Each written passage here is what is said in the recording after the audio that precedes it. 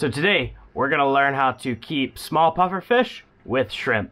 And as you guys know, pufferfish are definitely shrimp eaters, but I've learned a way that you can sometimes keep them with shrimp.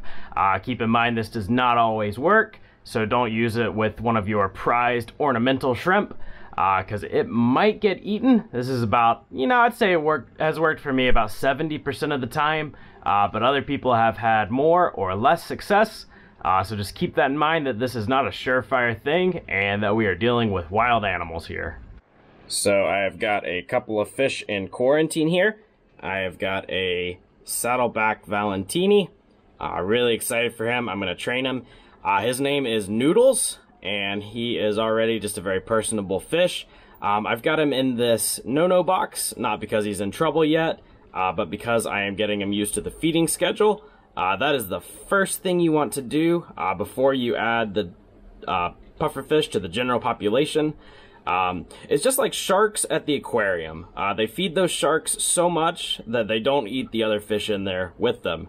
It's the same basic principle with the pufferfish. So I've got him just used to feeding him every morning and every evening.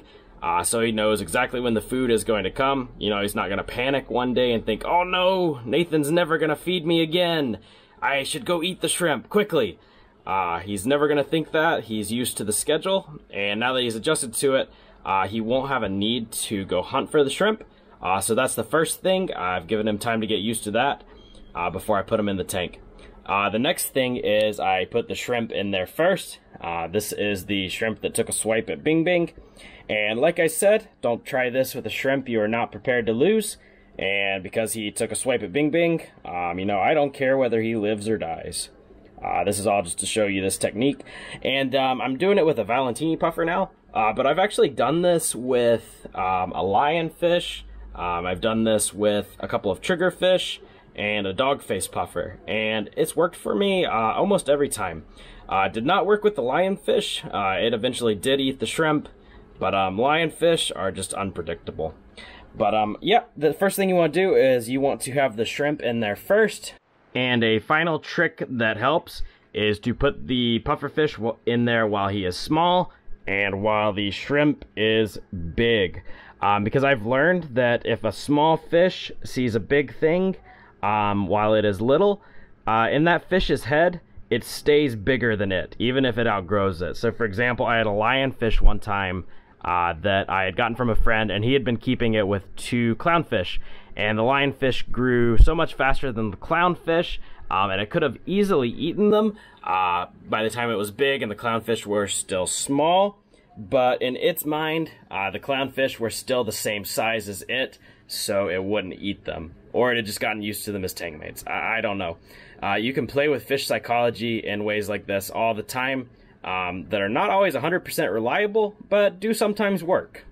Okay, so I just gave him a really big feeding, and I'm going to put him in the tank to see how things go.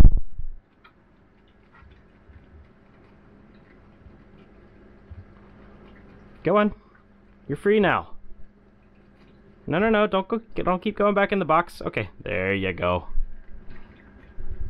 Alright, he's in the tank now. And I'll check back in a couple of hours to see how he has adapted. Okay, so Noodles has been in there for a while. He's getting settled in. And as you can see, we've not had any problem. Noodles is over there, and the shrimp is right over there. And they did look at each other, but that's been it. No trouble. Alright, well, thanks for watching, and just one final disclaimer. This does not always work. So please don't send me a bunch of hate mail if you put your pufferfish in there and it does eat the shrimp, because that will sometimes happen. This technique only works some of the time, so just keep that in mind. Never do this with a shrimp you're not prepared to lose. Alright, but thanks again for watching. You've been watching How to Train Your Fish, the most interactive channel on YouTube. And I'll see you next time. Bye.